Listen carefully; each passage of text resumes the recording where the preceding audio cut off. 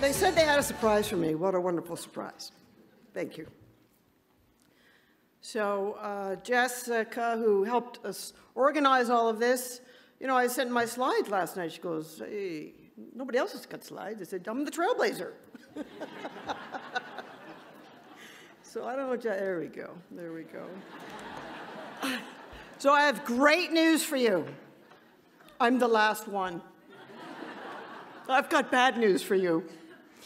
I don't know how I'm going to be so original after all those great speeches. But what an inspiring day and evening, and a privilege for me to come home and celebrate with all these great leaders, with all of you, with the great team from Catalyst, and to the corporate partners of this evening and who are supporting diversity and inclusion.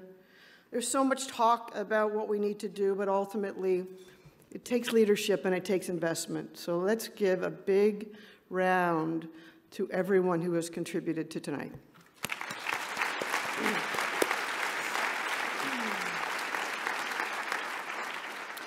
As I thought about tonight in my remarks, I reflected on my own career journey.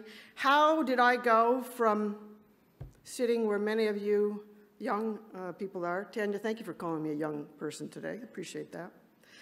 You know, I sat 25 years ago in Pamela Jeffries' WXN conferences like we had today, and here I am. So my remarks tonight are really for those that have begun their journey and are kind of maybe in that middle road, and you're probably saying, how? How do I keep going and progressing?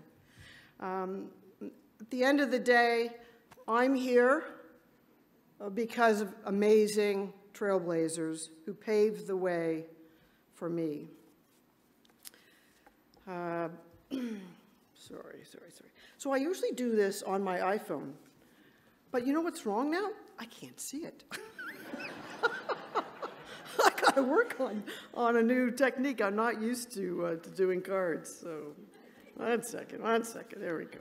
Okay. There are so many that I could acknowledge that I'm not here, I'm only here because of tennis. Everything in my professional life has come from tennis, and so I'm going to talk tennis and celebrate these great women.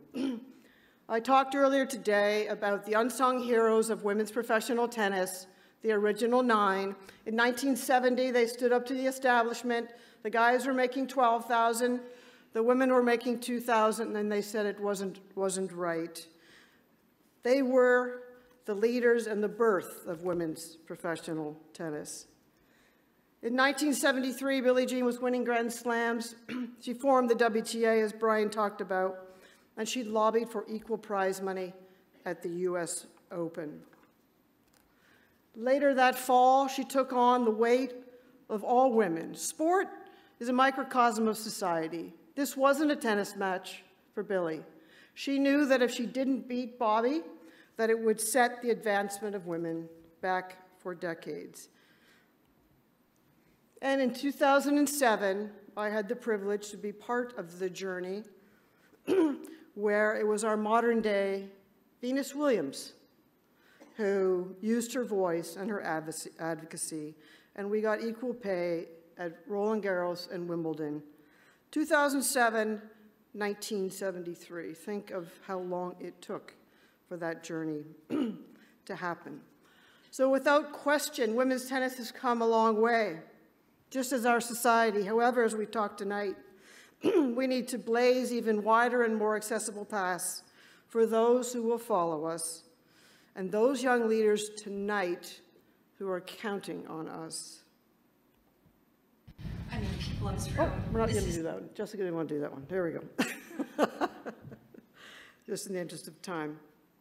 If I reflect on the original 9, on Billie, on Venus, those and thousands of amazing trailblazers, the unsung heroes, I'm sure there are many in the room asking yourself, how can I, as one person, make a difference in achieving equality and inclusion in my world?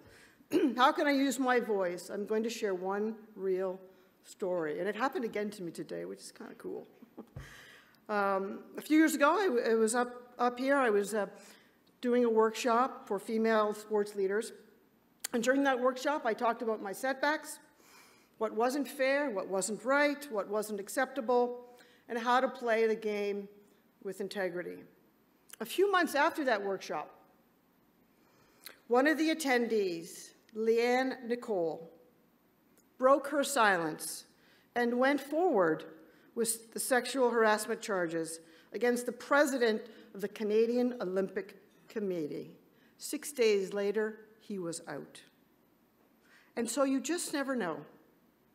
A little encouragement, guidance from me, to think that that would help to be a catalyst for that young woman to have the courage and the bravery to change Canadian sport and the lives of so many.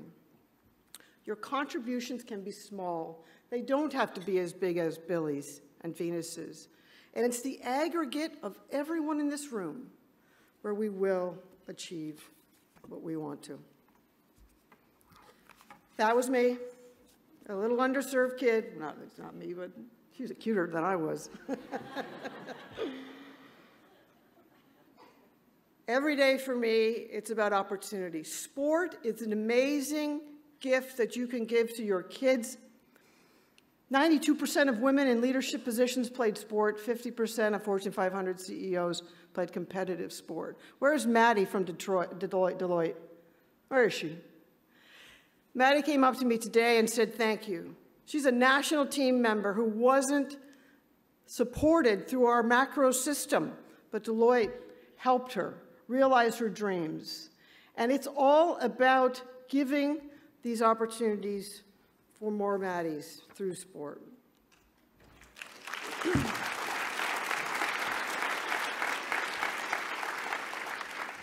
So as we depart tonight, I'd ask each of you, as Bill said, to think about how can you make a difference? How will you have the courage and take the risk necessary? Talk today that those kind of in the middle of the path are nervous about having the courage and taking the risk. But the time is now to make our values and our voices heard. It's far too important a time to be silent. A better and more inclusive and equal Canada starts with each and every one of us. I know that this country can do it. I know from the passion today that we will do it. Go, Canada, go. Thank you.